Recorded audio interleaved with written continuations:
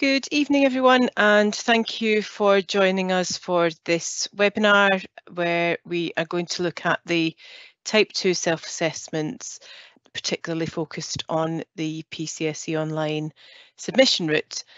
My name is Katrina Veneris. I work in the GP pensions team here at PCSE, and I have my colleagues from the communications team supporting me this evening, Debbie and Kat, and I also have Janet from NHS England as well. So thanks to everybody for coming along. The format for this evening, we've got quite a lot to get through, as you can imagine. So we have an hour and we will cover, I've got a presentation slide pack that I'll cover what we think are the key points in terms of submissions and some of the questions that we've either been asked on other earlier webinars, or we know that they are questions that come into our customer service centre. So try and give you as much information as possible, but we'll also be sharing various links and so on for you to go and check out the guidance from NHS Pensions and the guidance and help tools that we've produced here at PCSE. So as I say, lots to get through. If the test environment is playing game and allowing me, then I'll also spend a little bit of time showing you some actual navigation around the system, just to get the better feel for how easy it is, and we'll squeeze in some questions. We won't obviously be able to deal with questions of an individual nature, but my colleagues will be looking at the types of questions that you're asking and trying to pull out the key themes and the things that we think we can deal with in the event tonight. So I'll not dwell on the content. So you can see there's a lot of individual bits that we're going to try and cover off in the session. But I'm just going to start looking at who really needs to complete a Type 2 form. So as people will know, there's obviously Type 1 annual certificates and there's Type 2 self-assessments that NHS pensions require certain pension scheme members to complete. We get a lot of questions from people about who needs to complete what. So we've made this little grid. GPs who do locum work only don't need to fill out any annual or end of year return at all. This evening we're talking about Type 2, so that's the light green colour.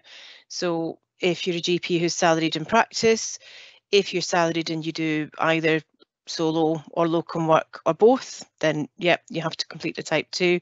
If you only do solo work, you have to complete a Type 2, or solo and locum work, you have to complete a Type 2. But like I said, if you do locum work only, then you don't complete the end of year form. And anyone who is a partner in a practice, regardless of the other work that they do, then they would complete a Type 1 form. And we did deliver a webinar on Type 1 forms on Monday evening this week, and that, along with the Type 2 webinars, will be published at the end of this week, so that people who weren't able to attend, or if anybody wants to refer back to any of the points that we covered, then we'll be able to go back and check on that. So they will be available very shortly. If we just move on to the next slide, then what we've tried to do here is just set out the timeline, particularly for people who are quite new to this, who haven't had to complete end of year certificates before. Then it's just important to understand how the timetable works. So there are really three parties in this end of year process. The forms themselves are published by NHS Pensions. They publish them on their website. That was early December this year. Then PCSE systems have been undergoing development, and the PCSE Online forms go live tomorrow evening. So it'll be late in the evening, so effectively it'll be Friday, so the 27th of January. The deadline is, as always, 28th of February for submission of the forms, and then there's a period of time up until the deadline that NHS Pensions set, PCSE of mid-June, where we go through and process the certificates and forms and update the Pensions Online system. There's then a period where NHS Pensions make their own updates and the TRS is refreshed, and there's a date to be confirmed in August, but by the end of August, then that's when, if records are up to date, then that's when you'll be able to see the TRS refreshed. So that is how the timetable works, just for anyone who's not quite sure. So PCSE processes certificates and update pensions online where there are no gaps in the records. Then you will be able to see your refreshed TRS by the end of August. Just a couple of key points really. I've obviously mentioned the submission deadline. It is kind of dependent on us receiving the forms completed in full, accurately, no missing details, etc. If there are any errors or if there's any missing information, then we'll do our best to get things processed for you and to liaise with you in time for that June cut-off for the August TRS refresh. But as you can appreciate, then if there are inaccuracies or other issues, then that can cause delays, and it may be a later refresh of the TRS that your records update. Then the other important point really is around the way that the NHS Pensions Online system updates. It only updates if sequential certificates are processed and records are updated for each year in sequence. So if we are going to be processing 21-22 forms in the coming weeks and months, that can be processed successfully through PCSE Online. That's the first hurdle. But if for a particular GP there's been a gap, say maybe 2017-18, there was an issue trying to get reconciled and that's still outstanding, then although on PCSE Online you'll be able to see all of the certificates that have been processed with the 17-18 outstanding, from a Pensions Online TRS perspective, then if that gap is at 17-18, effectively your record will only show as being up to date to March 2017.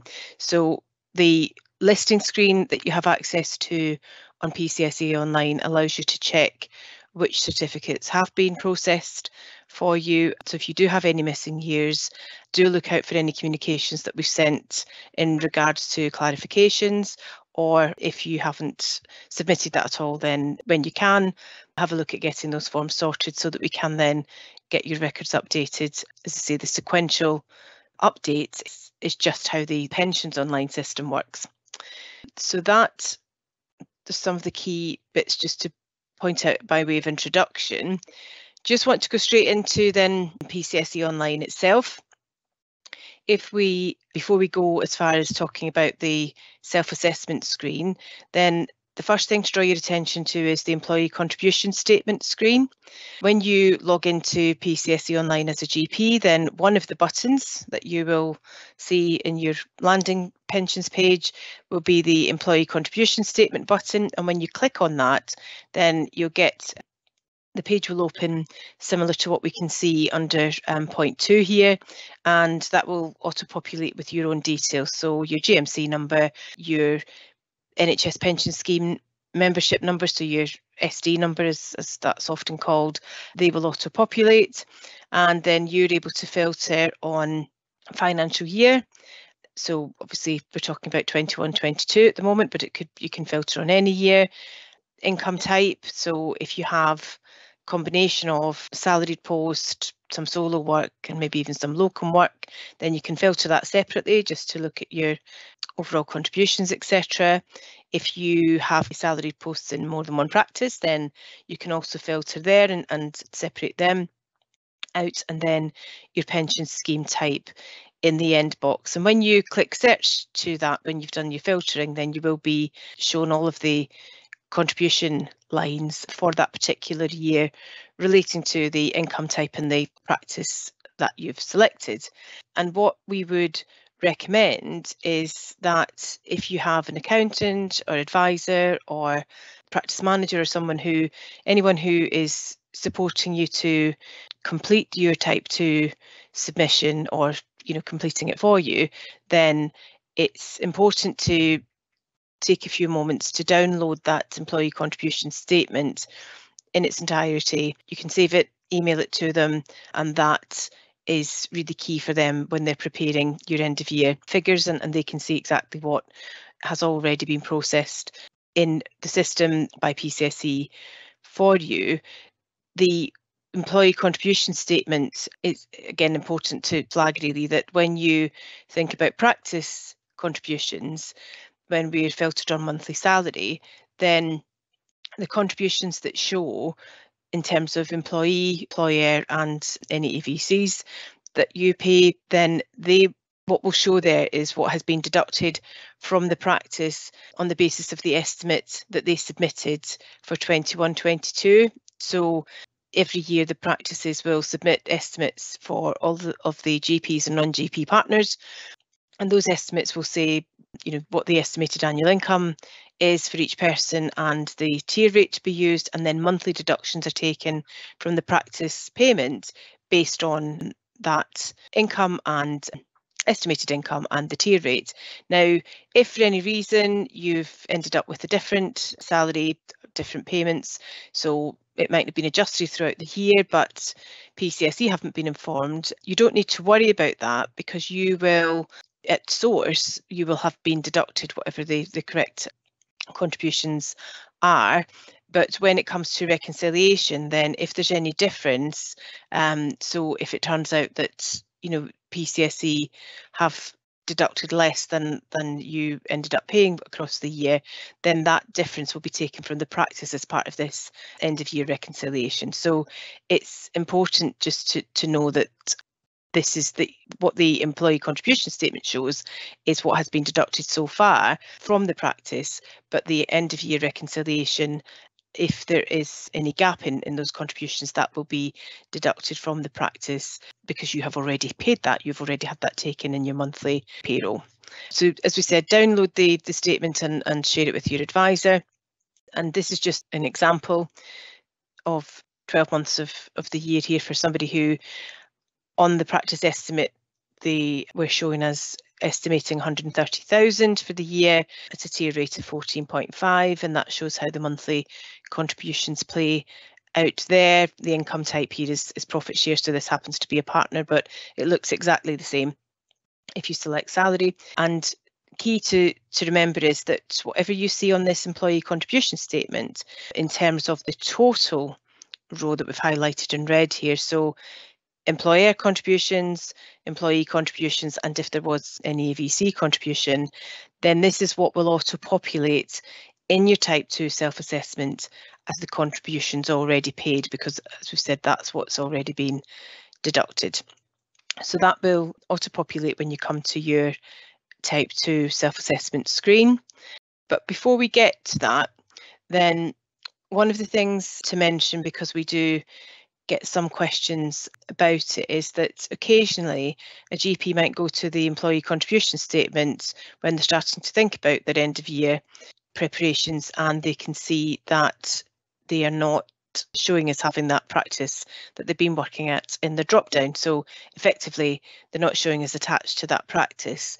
And what's key to understand in that is this all stems from the performer list employment details, which is important to get right before we can actually get the pensions contributions started for you from practice. So if you find that you haven't been attached to the practice, that it's not showing in the employee contribution statements, then, and you can check this at any point of the year, I wouldn't necessarily wait till the end of the year, but some people obviously have only started to kind of have a look at PCSE Online and have then realised.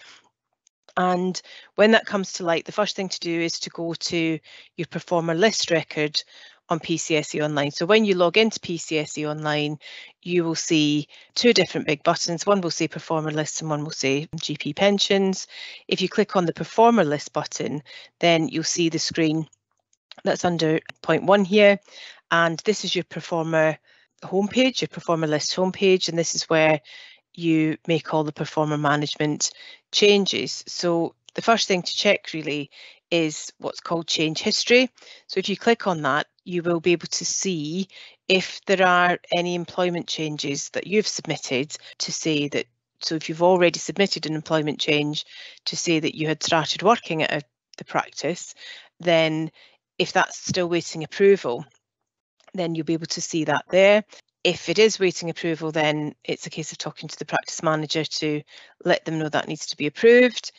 If it has been approved, then it's the pension joiner stage that needs to be looked at. But if it's either waiting approval, speak to the practice manager. If it's not there at all, if you haven't submitted it, if you weren't aware or hadn't realised, then you do need to submit an employment change, noting the date that you started at the practice, and that then needs to be approved before we can get onto the pension joiner form stage. If you've then got an approved employment change, so your performer list record is up to date as such, or when it's updated, if you have still got to go through it, then the practice can then complete a pensions joiner form, which then says, from this particular date, this GP started at the practice, so that's already been confirmed on the employment change. But what the pension joiner form does is capture what is going to be the estimated income and tier rate, so that the monthly contributions can be calculated. Now, there's a few changes going live in the system tomorrow night when the new end of year forms go live, and one of them is an improvement to the pensions joiner form. So at the moment, practices have been restricted to only being able to complete pension joiner forms themselves on PCSE Online within the same pension year. So if today somebody was trying to complete a pension joiner for a GP who actually started with them in January 22, then they wouldn't be able to complete that. But from Friday, then they will be able to complete that for the previous year. So it will be a lot easier from practice's point of view to resolve anything that needs done retrospectively, whereas up until now they've had to contact PCSE to do that. So if there are any practice managers or practice administrators online with us this evening, then I would urge you to have a look at the pension joiner form. It's really quick and easy to complete yourself, and then you would know that the contributions will start from the next contractual payment, but they will also be backdated to make up for any months that have been missed, that haven't been taken yet, going back to the date that the GP started. So just another kind of small improvement that we've made to the system to try and make people's lives a little bit easier and just get things done a bit quicker with less admin to do. So that's just a few bits of the background things that need to be in place and lined up to allow you to be able to go on and complete your self-assessment. When you go into PCSE Online then and the pensions page, one of the options is self-assessment type 2, so straightforward. When we click on that, then you have two buttons. So one is self-assessment and one is the listing screen. So self-assessment, if we're going to complete a brand new form, then we click on that and we will open up a screen that's displayed here at point 3. Again, it will auto-populate. If you're logging in as the GP to complete, then it will auto-populate with your details, with the practice that you're linked to. If it doesn't show the practice or organisation that you are going to complete the form for, or not all of them, then you would just enter the ODS code into the search box and you'll be able to find the practice or organisation that you need. And then you would select the financial year. Now, we've just blown up the financial year box a little bit to let you see it's easier. And what you can see here is that we've got 21-22 in red, and as long as a financial year or a pension year is showing in red, then that means that you're good to go. The certificate hasn't been completed or it hasn't been started yet. There's no draft. So you would just click on that and you would be able to carry on. If, however, when you've opened up that self-assessment page and you go to the financial year selection after you've selected the practice, if you then see this almost greyed out option next to the financial year you're looking for that says already initiated or completed, then that means, obviously it may be fully completed, but it usually means that there's a draft form that you've started. So you'd go to the listing screen. So again, just back to the self-assessment button, and you've got these two options. You click on the listing button, and when you open the listing screen, you'll get the option to search. You search for your own forms. You can just click search really without putting any kind of filtering criterion, if you like, because you're unlikely to have pages and pages of forms that take a long time to load up. So PCSE Online's only, goes back a few years, so you can happily just click search. That will return all of the forms, that end of year forms, certainly type 2 end of year forms that we have in the system for you. And what you'll see then is, in this example, we've got this 21-22 form that's showing under the declaration status as draft. And that's kind of how it appears when you land on the screen. But what you'll see if you look at that screen is there's a scroll bar along the bottom. And if you move that scroll bar along to the right, then you'll see that if it takes you past where it says draft, and you'll be able to see a delete button. So you've got two options if you've got a draft form here, and the draft might just be that you've got as far as selecting the practice. You might not have put any other data into it, but the system then just, that's the draft, you've started it. So you can either just click on the blue form ID, so that would be a hyperlink in the live system, and that will take you to the form that you've started, and it will allow you to continue that. Or if for any reason you think, well, for whatever I've done or I can't remember or whatever, I just want to start again, then if you scroll along to find that delete button, just click that.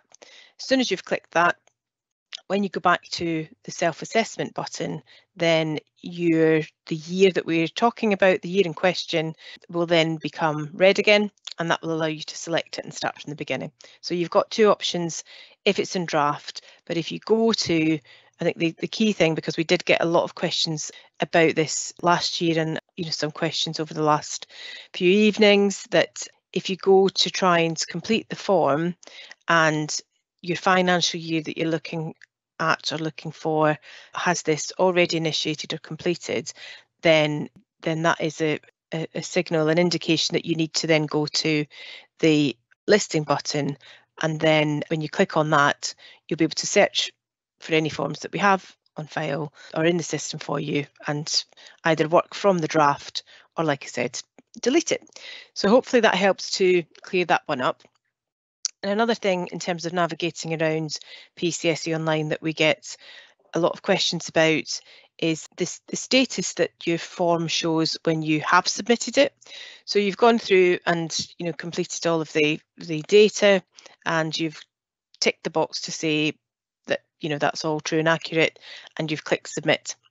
Once you've clicked submit, then when you go to that listing screen, you'll see the form that you've submitted, and just after you've submitted it, it will show us having a declaration status of declarated. So you've completed the declaration, really, is what that means. When that goes to that status, then you then are waiting for PCSE to review the form. So that stays there. You don't need to do anything else. That's you done. You just need to wait for PCSE to review the form. And when we've reviewed the form, then the status of the declaration status of your type 2 will either change to approved or hopefully or rejected. So that's, and if it's been approved, then you need to do nothing else. That has gone through and there's no problems. If it has been rejected, then there'll be a note in the note section to give a brief explanation. But the key thing about rejected forms is that you will see, and again, it just means that you need to scroll across to the end of the row underneath the listing screen. And when you scroll along, you'll see that there's this little symbol that's in red under the revert to draft option. And when you've got that little symbol, if you click on it, then what that will do is it will create a new draft of your rejected form, and it will allow you to then go and make any corrections, amendments, updates to the form, and then you'll be able to resubmit. So it will populate with what you had submitted previously, and then it will allow you to make those amendments. So that's how you get a rejected form back to the position where you can complete it and resubmit it.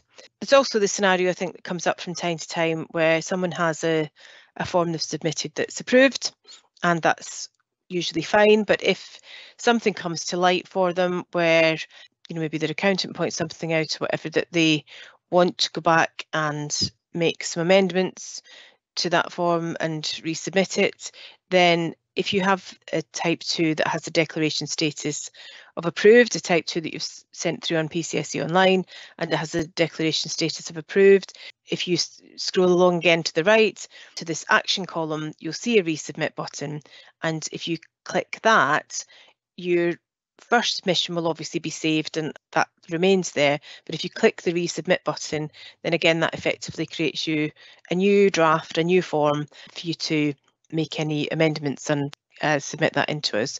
So again, just some key bits around navigating when you have already submitted your form. Okay, so to look at the all-important calculation screen then, we've just tried to put some numbers against some of the figures to highlight for you, but what you will, so if we just look at what we've named as point 1, that will be your total pensionable pay. So from a practice, when we're in row 2, we're looking at your practice income as a salaried GP. So from the practice, this will populate with the pensionable pay from the estimate. If you have earned more or indeed less than was estimated, then you would amend that figure and update that. In the middle column, so at point 2, then that's the contributions already paid, and again that will populate with what's already been deducted from the practice, or when you go further down to the more solo rows, then what's already been processed. So what's already been deducted from the practice populates there, and then box 3 or point 3 is the amount that has been under or overpaid. Now that will update once you've selected the tier rates, which is further down the form. So you can either ignore that for the time being or scroll down the form and select your correct tier rates, and then that will update for you. But effectively, if your contributions already paid are exactly what turns out to be due, so if you exactly earned what was on your estimated income, then that should be 0 in the under or overpaid box. But obviously if you've earned more or indeed less than was on the estimate, then there will be a difference there in that box. And then we look at the next row, then we're looking at solo work, so any solo work will populate in there, and we'll come on to talk about adjustments in a moment, but just carrying on with the form. So you've then got locum income, so for anybody that does locum work, then again the figures would populate there and you would make any updates if necessary. And then point 2 on this screen, we're looking really at row 6, and this is where the totals from all of the above basically will be added together automatically by the system.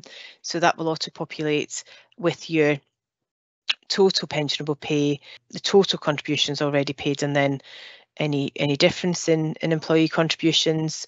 Then looking at in point 3 AVCs, if the GP has contributed any AVCs, then that pulls through to there, and again you would update if required. And then on here we've got at 7A we've got the employer contributions paid, and that will populate with the employer contributions that have been processed and paid already. And the last point on this section of the form, as we head towards the lower end of the form, then step 8 mentions annualised GP pay. So if anyone doesn't have continuous membership for the full year, if we're looking at 21-22, so if you started later than 1st of April 21 or you ended earlier than the end of March 22, then you need to look at NHS pensions guidance on annualisation, and they have the annualisation calculator and everything. You will need to look at that. So that's obviously required to make sure that you are using the correct tier rate.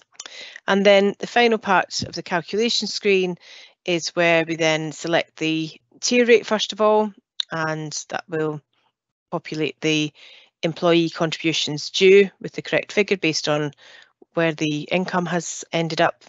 And then in step 10, there'll be the overall employee contributions and overall employer contributions that are due. And then where we've got in point 3, these are the difference boxes, so the difference between what's been calculated as owed based on the actual income or the actual pensionable pay and what's been paid already, and these are the differences. So the system will update and populate and make these calculations for you, but obviously as you go along then you are checking that this is what you're expecting to see and you're making any changes that you need to. When it comes to adjustments, so as we mentioned earlier on, the key purpose of these end of year forms is to do that reconciliation and make sure that the appropriate contributions have been paid for whatever turns out to be the pensionable pay that the GP has accrued for the year. So the type of work that the under or overpayment applies to will dictate how the adjustment is processed. So when it comes to salaried work, we've already alluded to, but the adjustments are made against the practice. So the practice will either have a deduction made in the next contractual payment after the certificate has been processed if the contributions have been underpaid, or indeed if the contributions have been overpaid for the salaried work, then the practice would receive a refund in the next contractual payment. If the under or overpayment relates to solo work, then according to NHS pensions rules, that has to be resolved through the organisation that you did the work for. So they would either make the shortfall payment, so they would make an additional payment, or indeed they would receive the refund in due course. And then for locum work, if it's a type 2 GP who has done some locum work and they have ended up with an underpayment of locum contributions, so they've maybe been submitting locum A and B forms on particular tier rates, and then ended up at the end of the year, it transpires that they've earned a sum that's taken them into a higher tier rate.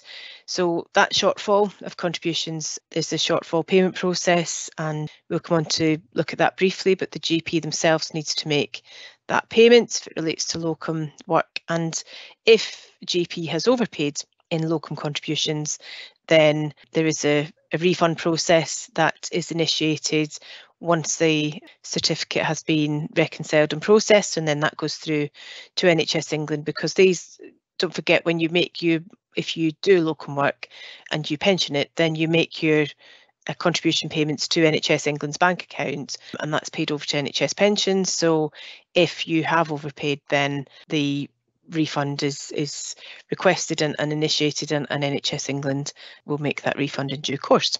So that's how the adjustments work, just to make sure everybody's clear on that. And just looking at this locum shortfall payment then, so if you're a locum GP, you'll be used to submitting locum A and B forms to PCSE and payments to NHS England's bank account either every month or at whatever frequency that you do locum work throughout the year. But the locum contributions, as I said, have been paid at a lower rate. If you've underpaid effectively, then there is this template now that we need you to complete, just to make sure that any additional payment you make in light of any locum shortfall, to make sure that it is immediately identified that that's what it's for, which year it's for, whether it's purely employee contributions, etc.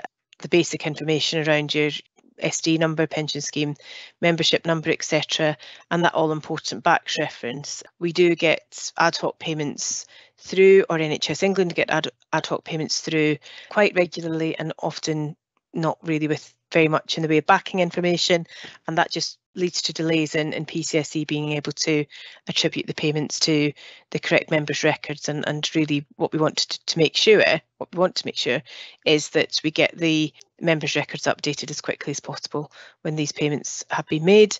So locum shortfall payment template you'll find in the end of year guidance that we'll be posting the link to. I hope that you all actually saw the end of year communications that were sent out probably almost 2 weeks ago now, because that had the link to the end of year guidance in it, and the end of year guidance sets all of this stuff out. But we will include it again when we send the follow-up note to the events, and I know that my colleagues will be posting certain links in the the chat for the event so that you can see them and access them straight away if you haven't seen them already.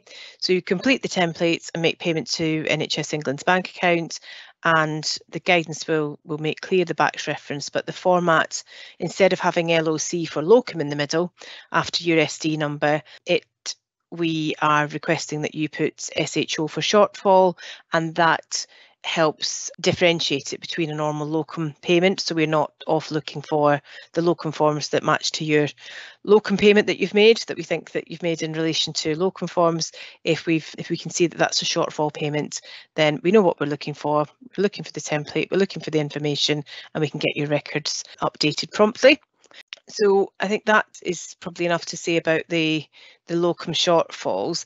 Just potentially talking about payments, actually, there is, you'll see in the end of year guidance, and this is more really for the colleagues in the practices that you work in, but when it comes to practice adjustments, so when we're talking about where an estimate has been a bit under what a GP has ended up earning from the practice, it's much more likely to apply to a GP partner, so a type 1 GP. But there may be instances where a practice has forgot to resubmit an updated estimate when a GP has had to either increase their working hours or something like that. So if that's the case, then as we've already discussed, adjustments would be processed in the practice's next contractual payment. That's the normal process. That's what NHS England expect to happen. But we are very conscious that from an accounting perspective, then practices are sometimes advised to make these payments up front or at the time of submitting the certificates, because if you think back to that window that we talked about at the beginning, where certificates have to be submitted by the 28th of February, PCSE have till about the middle of June to process them all and get about 30,000 or so through to process in that time. So we are processing right up until the cut-off usually. And so depending on where in that period of a few months really particular certificates get processed, then obviously it could be a few months down the line from end of February before the practice sees a deduction in their monthly payment. So in some cases, accountants will advise practices to pay that money direct to NHS England the same way as you as a GP would make locum payments. They pay that money to NHS England, and then PCSE have to identify which GP it's in relation to and get the records correct. So there is a shortfall. There's an end of year payment template that looks a little bit similar to the locum one, but with a few different details in it. And the end of year guidance sets that out and sets that process out. And I mention it because if a practice is making end of year payment, so not waiting for the adjustment process to take place, then when you go to your contributions already paid part of your type 2, you need to reflect the total amount. So you need to reflect what's been adjusted on a monthly basis plus what's been paid in addition recently, if that makes sense, because that's the total that's already been paid. Otherwise, that contribution can then be deducted again from the practice, which is clearly not what anybody wants to happen. So that process is all set out in the end of year guidance, but I just wanted to mention it so that nobody would be surprised if the practice manager or whoever looks after that side of things, finance officer or whatever, speaks to you about it in terms of submitting your end of year. And I guess equally with the locum shortfall payments, if you look at the locum part to the contributions page in the type 2 form, then if you have made a shortfall payment, say for example because of your employee contributions having been paid at a lower rate, then the total contributions that you've paid should include what's been processed through your employee contribution statement that you can see right now, but this additional shortfall payments that you've submitted in. So I hope that's clear, and that will hopefully help people make sure that the certificates can be reconciled a lot quicker.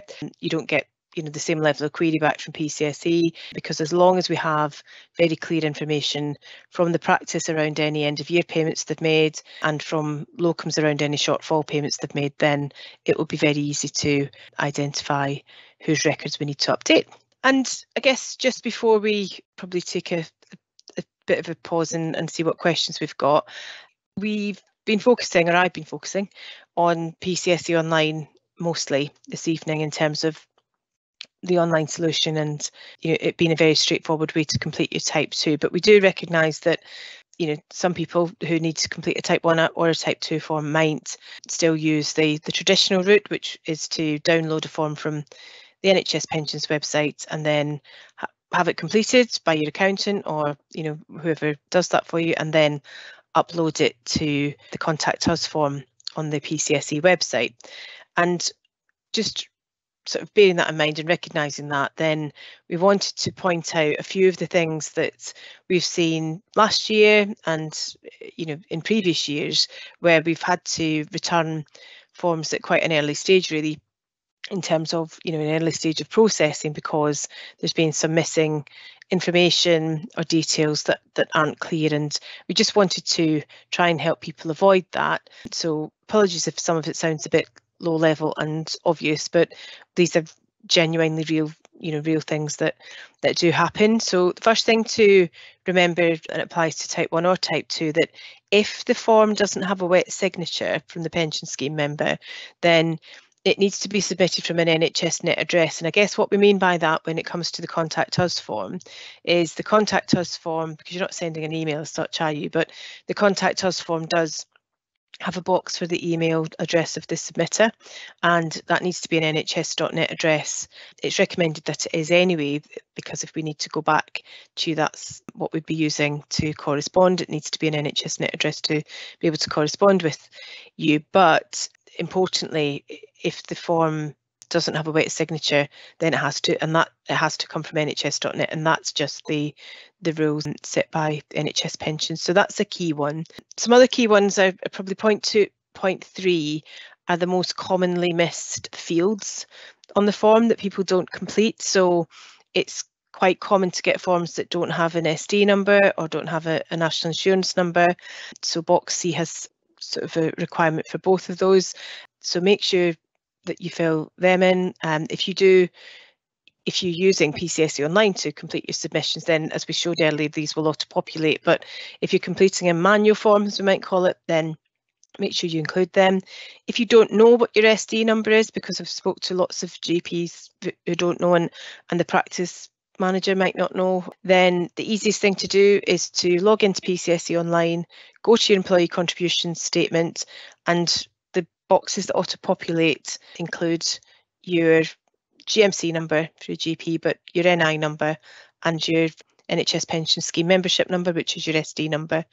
When it comes to your SD number, you would also find it on certain correspondence from NHS Pensions, of course. And then the ODS code of the practice or practices, if you work at multiple practices or solo providers, etc., then check the practice manager or the manager of the organisation if you're unsure of the code to enter. And then some of the specifics further down this list of top tips apply in terms of the box references to the type 1 form, but there are similarities or similar things you need to just remember when it comes to type 2. So we've already mentioned about annualisation and people making sure they check the annualisation calculation if they don't have continuous membership for the year. But we also have and dates that you've sort of started and left, but we also have here when it comes to type 2 the approved leave section, and I just recommend that anybody who has a period of approved leave and they need any support or assistance on that, then make sure you refer to NHS Pensions guidance. That's where you would get information to help you with that. And the other thing, which seems the most low level of all, but it has to be mentioned because it does happen, that we do get some forms through the Contact Us route and it's not possible to make out some of the figures or some of the data. So it seems absolutely obvious, but just for the avoidance of doubt, everything needs to be completely clear for us to be able to start processing. So hopefully some helpful things for anybody who does end up using the Contact Us form, but we hope that with some of the pointers you've picked up tonight about navigating PCSE Online, that you'll be able to give that a go, and we trust you'll find that straightforward. This is just a screenshot of the guidance that I referred to, so we'll put the link to that in the chat. And I think that's probably a good time for us to and perhaps think about any of the questions that have come through. Debbie, I know we've racing on with time. We've tried to go into a little bit more detail this evening based on quite a few of the different questions that we got last night. So we've tried to cover some of that stuff. Yes, we've had lots of wonderful questions come through. So thank you for Janet that's been working tirelessly in the background answering those. I've tried to pick out a few common trends, so I am conscious of time, so I will jump on straight onto those. Now, the first question that I've got for you, Katrina, is I only qualified as a GP in June 2022. When will I be required to submit a Type 2? Yep, so June 22, so that will be the 22-23 pension year, which will be completed around about this time, or will be released, the forms will be released at this time next year. So nothing to complete for the 21-22 year at the moment, because that cuts off at the end of March. So it'll be the next year again. So there wouldn't be any options to select for self-assessments for that GP because they don't have any forms to complete yet, but they will be able to see their current contributions in the employee contribution statement. Fantastic, thank you. So one that we've come through, it says, if I do some work at a hospital trust that I pay a pension on, will this show on PCSE Online? In the short answer, no. The explanation for that is that PCSE Online only and PCSE only administer contributions in relation to practitioner posts. So any work at a trust would be, and posts like that would be an officer post. So you wouldn't see it on PCSE Online, but you would see it on your TRS. And I believe NHS Pensions have got a new app in development that pension scheme members are going to be able to see all of the contributions in future. But it's just important to realise that anything through the trust would be officer work, and that kind of goes to NHS Pensions via the trust payroll, whereas practitioner work comes through PCSE, and that's the only bit that you'll be able to see on PCSE Online. Lovely, thank you. So the next one mentions NHS Trust. So it says, I have a contract with an NHS Trust 1 day a week. Do I need to include that when calculating my tier rate? No, not for your tier rate for your Type 2 form. So again, just linked to the previous question, really, that's a separate officer post, and your type tier form would only include any work from your practitioner posts, and your tier rate is only calculated based on the income from those posts. Again, I just add there, Debbie, that these are all factual statements. I'm comfortable with that, and I know that Janet would be comfortable with the explanation, but I would strongly encourage people who've got any questions of that nature to be looking at NHS Pensions guidance, just so that they're absolutely clear on their own circumstances. No, that's great, Katrina, thank you. So the next one is, if I use PCSE Online for this, do I need to send anything on the contact us form like I did in previous years? Okay, so I presume that for this we mean to submit my Type 2 form. So on that basis, no, your record of what you've submitted is your listing screen, as we've looked at in the slides, and that's when you see that gone through to declarated status, then that guarantees you that that's landed with PCSE. There's absolutely no reason whatsoever that you need to send us something in the contact us form to tell us that you've used PCSE Online. So that saves you plenty of time. So thanks, Debbie, and I'm sorry to kind of rush to the end because we've obviously had a lot to cover, but I'm just going to share my screen again. Okay, so I have logged in here. This GP has logged in, test account here, but going to self-assessment Type 2. And if we go to self-assessment, then we'll find that if I select the financial year, if I just scroll that down a bit so people can see better, then I've got this already initiated, completed message because I started this draft earlier on today. So if I go back to self-assessment and go to the listing screen, just press search. You can see what I meant there by when you look at it at first, you say, well, that's a draft. I don't know, what can I do with that? So I can click the hyperlink to open it to continue, or I can scroll along like that and click to delete, confirm I want to delete it. And then we should be able to go straight back to our self-assessment button. So you see again what we were talking about, our details auto-populate, the practice that we've worked at, etc. So that's in red now. So that 21-22 is in red. What I probably didn't mention earlier on is that some of this will auto-populate too.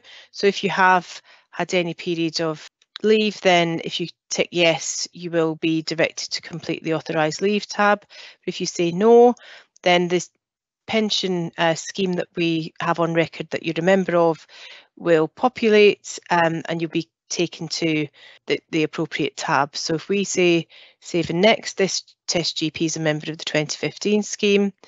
If we say save and next to that, then that will take us through to this contributions page. There we are. And we've then got the total pensionable pay contributions already paid have auto-populated, as we'd said. And like I mentioned, we ignore the figure that's in 2B because that calculation doesn't show true until we've selected the tier rate. So if we ignore everything else for a second and go down and select the tier rate of 14.5, then what we should see here is that then updates. So if this was the happiest of all happy paths, this GP earned exactly what was on their estimate, or what the practice submitted on their estimate. What we've deducted every month comes exactly to the contributions that are due because the tier rate was correct on the estimate too. And you know, that obviously is the most straightforward scenario. We check everything else is correct, but we're then not seeing any difference at all to be paid, and that would just be submitted. Now, obviously, as we'd said earlier on, if it turned out that, you know, and instead of the 120,000 that was estimated, that I ended up earning, say, 135, then what will happen then if we just go back down to check the tier rate? Yeah, that's still stayed at 14.5 selected. So that's calculating now that I'm due to pay 19,575 on employee contributions. We scroll up, the contributions that have already been paid through the practice, 17,400. So that means I've got there's a £2,175 underpayment, and as I say, the normal process would be for these then to be processed as adjustments against the practice in the next contractual payment. However, if the practice tells me that actually they've made that payment across to NHS England, then what I would be doing is going into the contributions already paid and updating that also. So the figure, my memory's terrible, they would tell me that they've paid another 2,175, so that means that my contributions already paid would be 19,575. So I need to just update that to reflect it.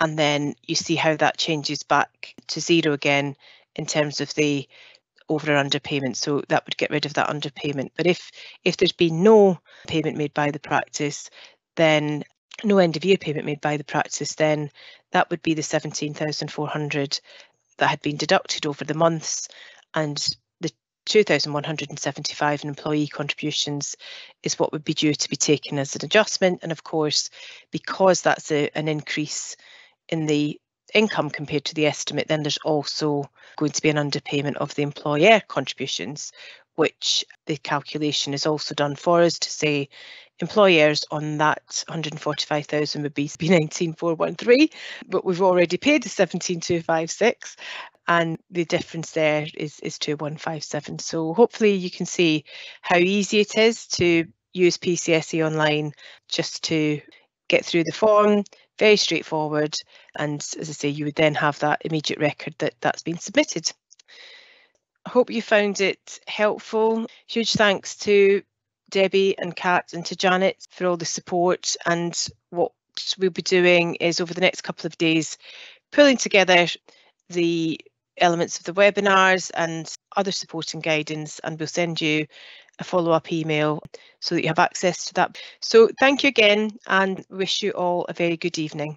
Thank you.